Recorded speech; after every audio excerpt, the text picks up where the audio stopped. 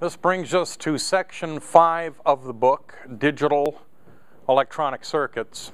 And digital is very much unlike anything that we've studied to this point. The original goal of digital was to simplify repetitive functions. Those same functions that we perform time and time again in an electronic system.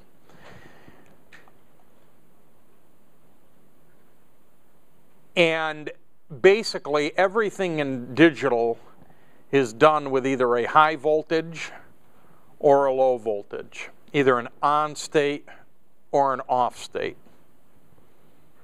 So all of the magic, all of the money that Bill Gates has made simply boils down to a circuit that's either on or a circuit that's off. It's that simple. Which also means, if I'm doing my math correctly, you all have a 50-50 shot at passing digital.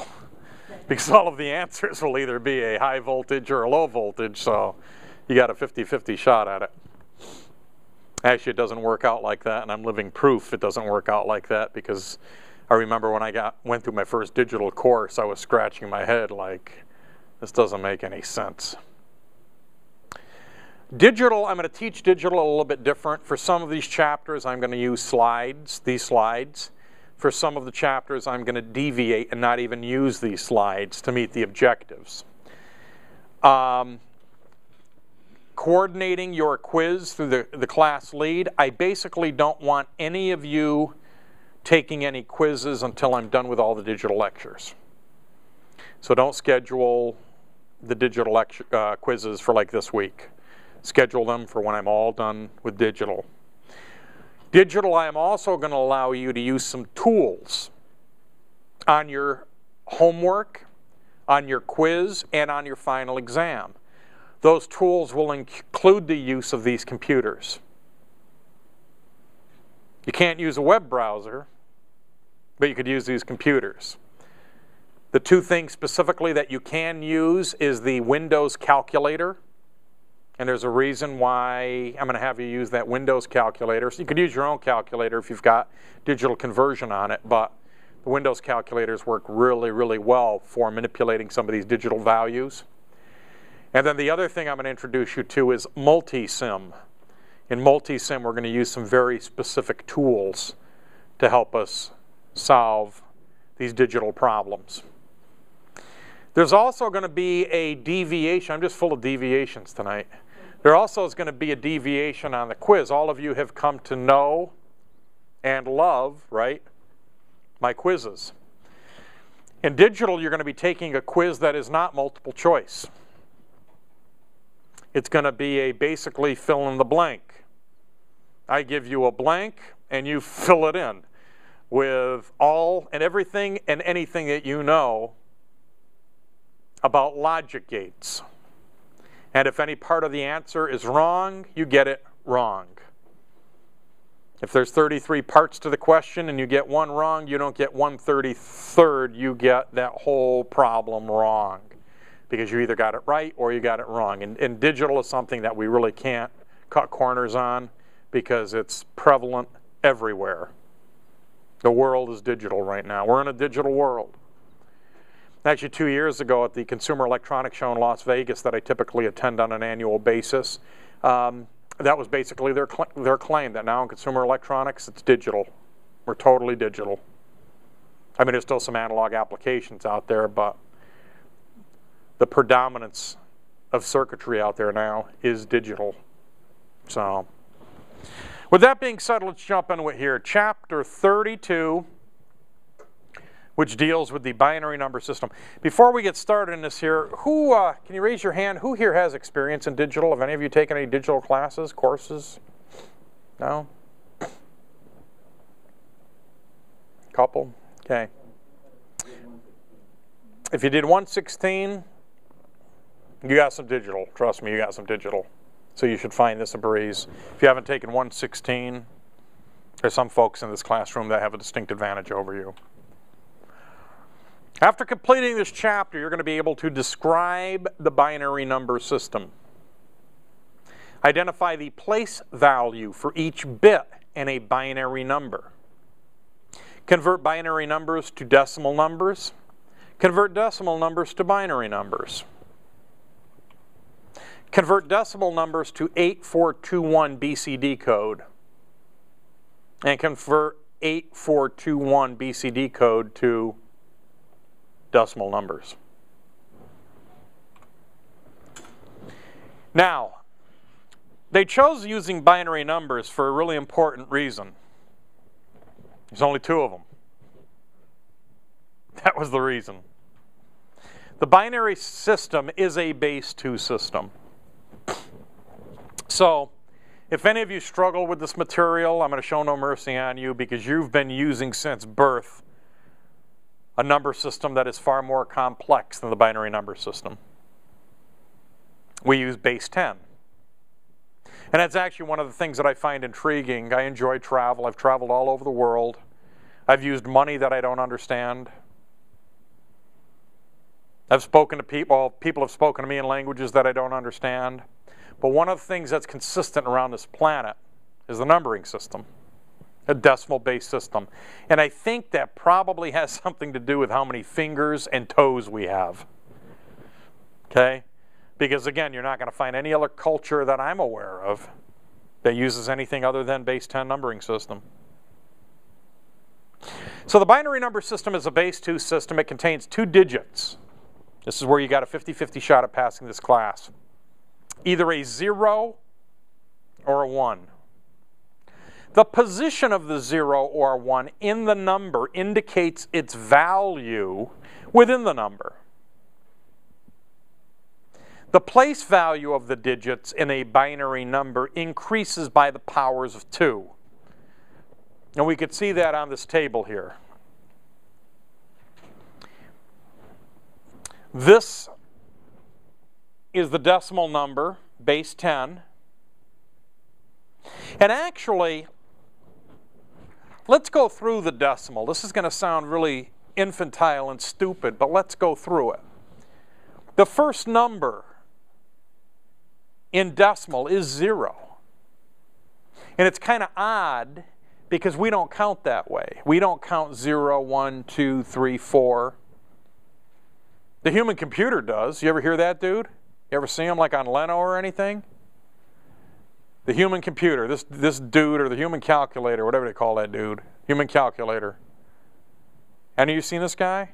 I've heard him interviewed on the radio. It's amazing. I've seen him like on Letterman and stuff. They'll bring him out. And they'll bring out like some, I don't know, cheerleader with a calculator. And they'll like give numbers. 4,276,34 times 43. And he's got the answer faster than the cheerleader with a calculator. He does so because he's trained his mind to think like a computer. We're all a product of our upbringing and our traditional mathematics background, so we think counting 1, 2, 3, 4, 5, he counts like a computer. 0, 1, 2, 3, 4. And 0 has significance, especially in machines. So let's go through this. 0, 1, 2, 3, 4, 5, 6, 7, 8, 9. Then we go to the number, what we call the number 10, but the number 10 is actually 1 in the tens column and 0 in the ones column. That's what makes up the number 10, base 10. Do you agree with me? The number is 11 is 1 in the tens column, 1 in the ones column. 10 plus 1 equals 11. 12, 13, 14, 15, 16, 17, 18, 19. And again, the ones column goes back to 0, and the tens column increments by 1. So now 2 in the tens column and 0 in the ones column. We call that number 20. Does that make sense? I know it sounds kind of silly, but you got to understand where base 10 really comes from.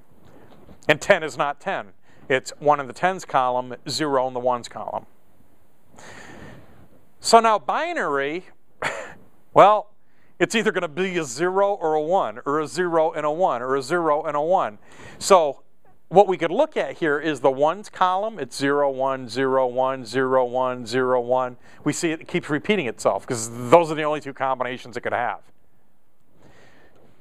So the number 0, the good news is the number 0 in decimal is still the number 0 in binary.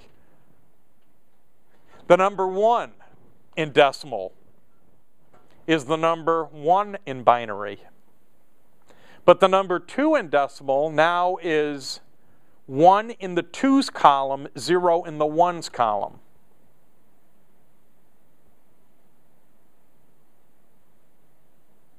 So, the answer to 1 plus 1 is not 2.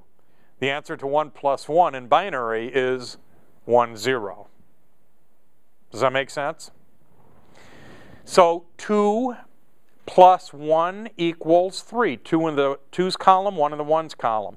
Now, after we've gone through this sequence, of course we have to go to 0 here. We have to go to 0 here. So now we increment 1 in the 4's column. 4 plus 0 equals 4.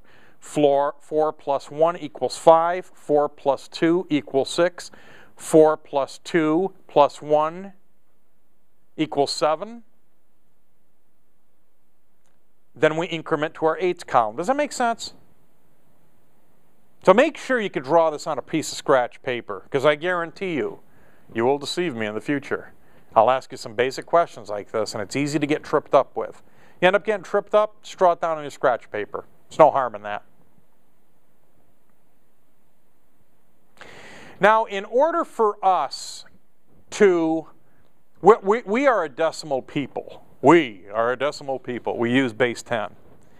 So in order for us to use binary to count the numbers that we like to use, how many places do I need to use in binary?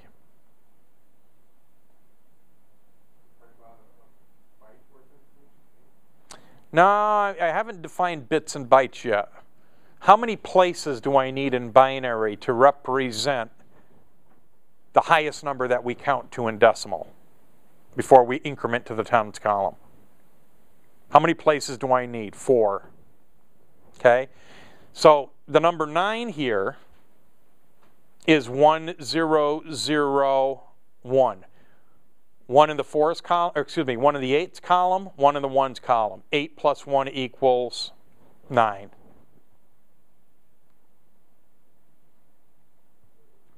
So this is what we call BCD, binary coded decimal. The highest number you will ever count up to in binary coded decimal is going to be the number 9.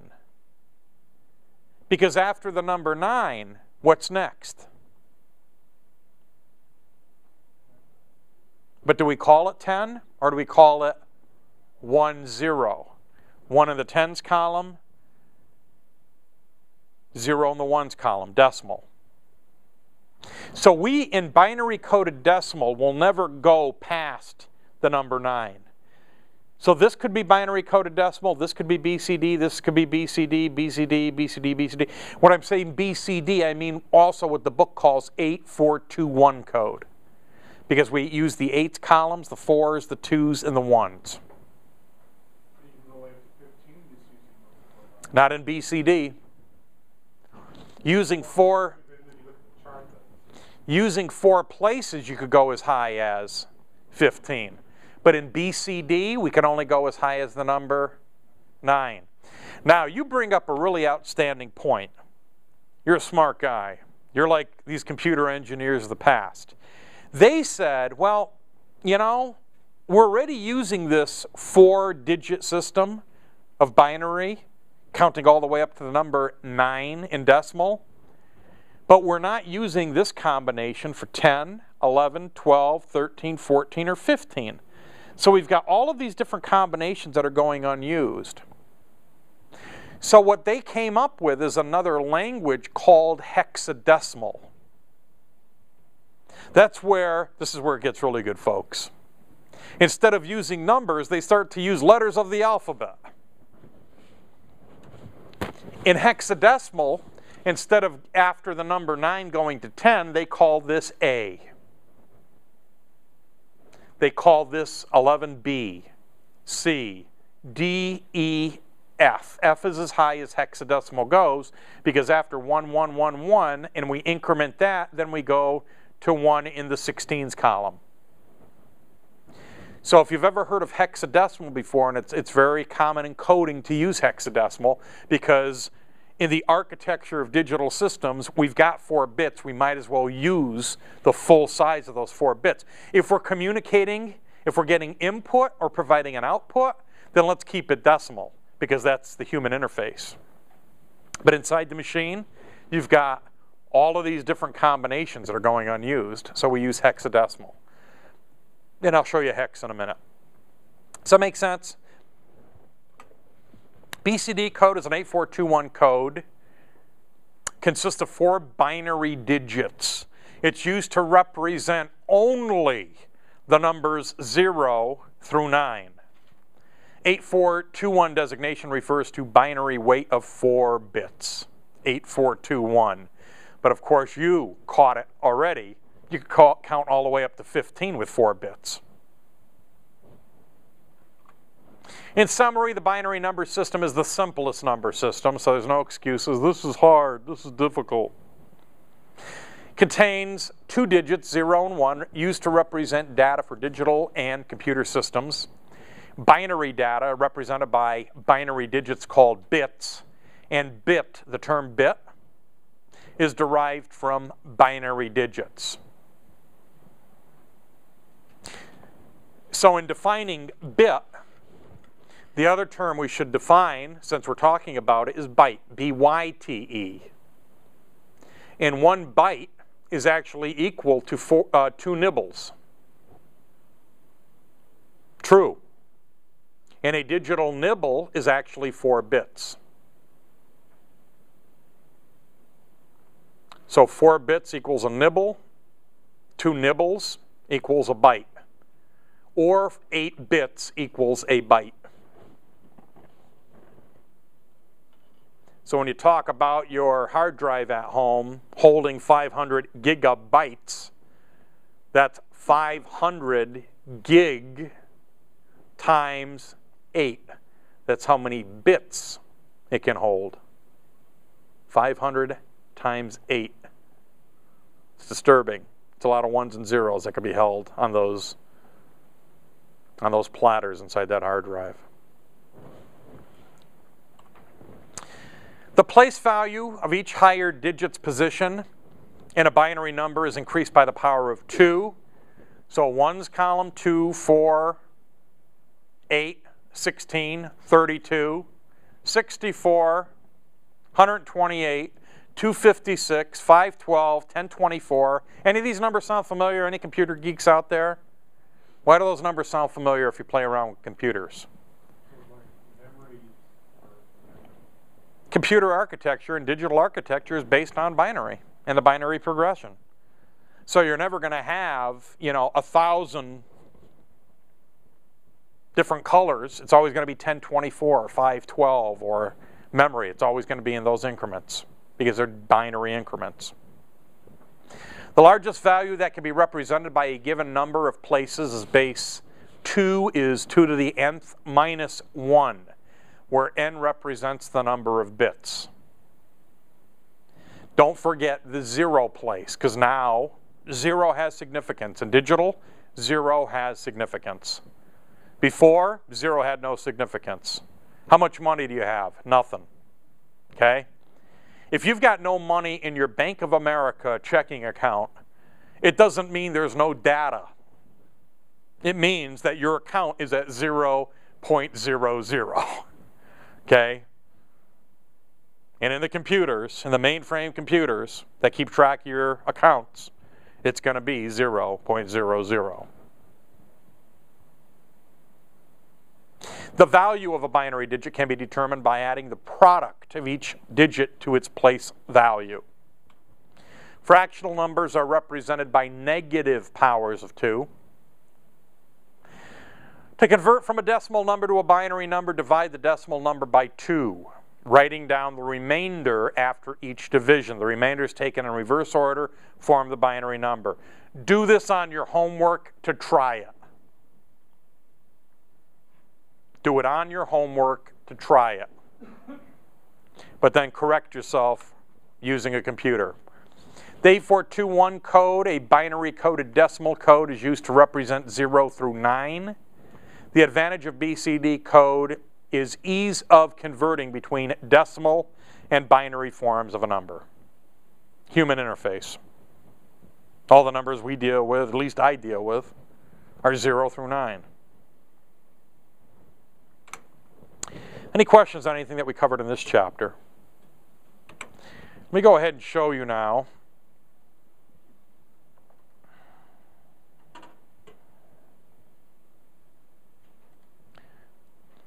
Under accessories is the calculator. This is your standard Windows calculator.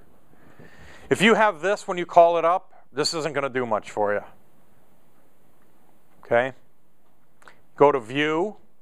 You could select Scientific, which is a great scientific calculator if you're a scientific. Or you could go Programmer. This is the mode that you want to be in. Now you've got these options here. Right now, the default for this was to come up in decimal. So, in decimal, look at the numbers that are actually activated on my keypad. 0, 1, 2, 3, 4, 5, 6, 7, 8, 9. Wow, decimal. 0 through 9. Make sense? So here I could go 1 plus 1 equals 2. Plus 1 equals 3. Plus 1 equals 4. Get the idea? And look at what's happening on our screen at the same time.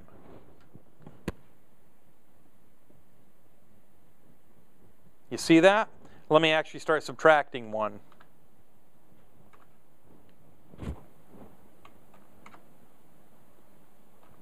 See how it's counting in binary for us there? And it's counting in groups of 4. Binary coded decimal. So let me keep incrementing it now. Plus 1, 5.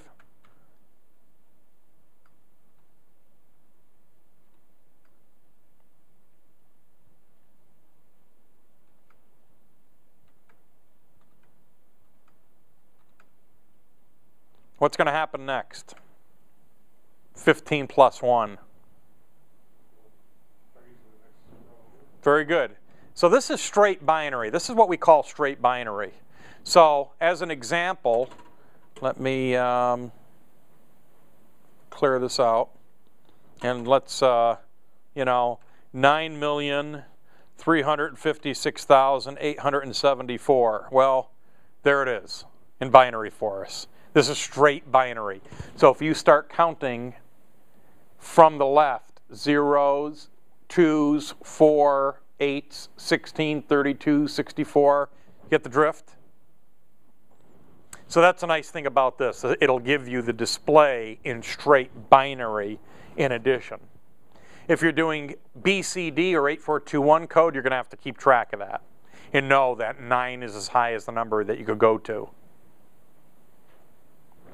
The other nice thing about this, let me clear that out, is I could go to binary. And when I select a binary, look at the number 2, 3, 4, 5, 6, 7, 8, 9 is disabled. The only 2 keys on my keypad that are enabled are the 0 and the 1. Got a 50-50 shot at getting it right. So what you could do is plug in the values. 1, 1, 1, 1. What's that equal to in decimal? So I could go to decimal and select decimal right here, and it gives me my answer, 15. I could go to binary. Let's clear that out. 1, 2, 3, 4, 5, 6, 7, 8, 9, 10, 11, 12, 13, 14, 15, 16, 32.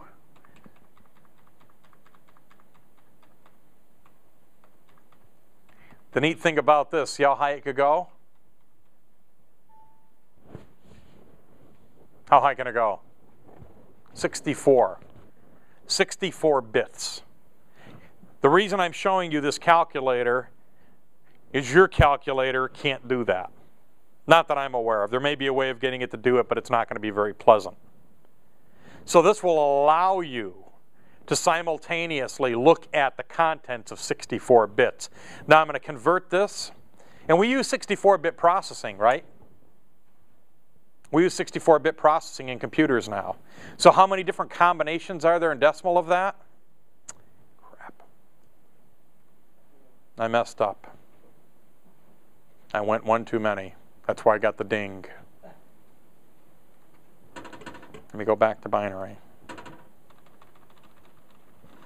Ones are cheap.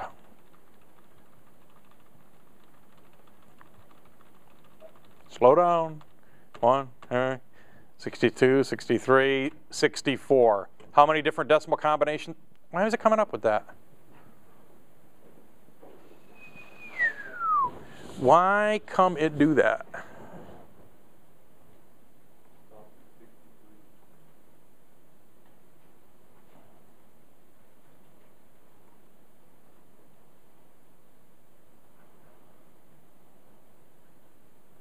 -1.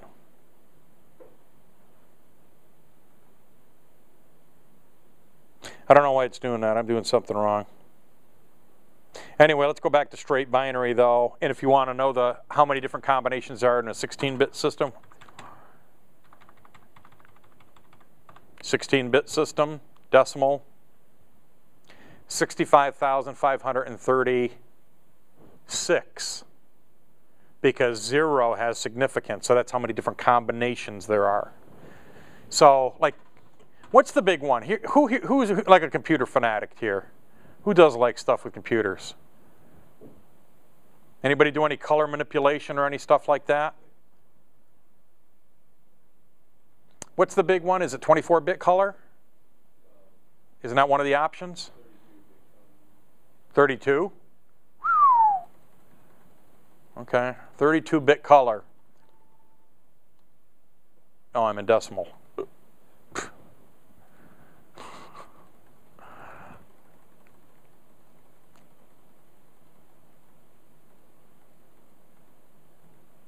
Okay, there's 32 bits. How many different combinations, color combinations will this give you? And the human eye can only small perception of colors. But yeah, you could set your computer to give you this resolution of color. So does everybody understand how this works?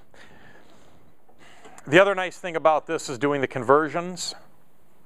So remember that straight binary and hex. Let me go to hex right now, and I'm going to count in hex.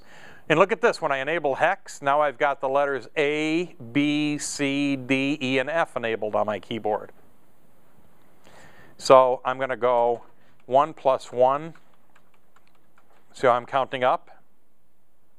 What's going to come after the number 9 in hex? A. What's going to come after the letter F in hex? 1, 0. Very good. 1, 0. Oops. Added something wrong. But see how we're counting up there? So play around with this. You want to get good at using this calculator because if I ask you questions on the quiz, you could use this calculator to answer the questions. I do want you to familiarize yourself with the division process that's outlined in the book, just so you know how to do it longhand. But quite frankly, if I hired you as a technician, you start, you open up these scrolls and you're, what the heck are you doing? I'm doing these conversions. Use a calculator, okay? Use the Windows calculator. It'll solve all your problems. Also, there's another format here. It's called octal. I used to work on a computer in the Navy and ultimately went on and became an instructor at the school for a computer that communicated in octal. So when I go to octal, only the numbers 0 through 7 are highlighted. So the way that this is going to work is let's count. Want to count in octal? 1 plus 1 equals 2 plus 1, 3, 4, 5, 6. There's 7. What's going to come after 7? Anybody want to take a wild guess? 1, 0. 1, 0. So the highest number that you count to is 7. and then you go to 0, 1, 1, 0. Make sense? Why was it an octal system? Well, it was obviously based on in 3 bits. 3 bits per register. It was an early computer, robust computer. A lot of I/O channels. Built like a tank. Worked fine. Any questions on conversions? Okay. Let's go ahead and take a brief, a 10-minute break. At 10 minutes after 6, we're going to come back. We're going to talk about basic logic gates.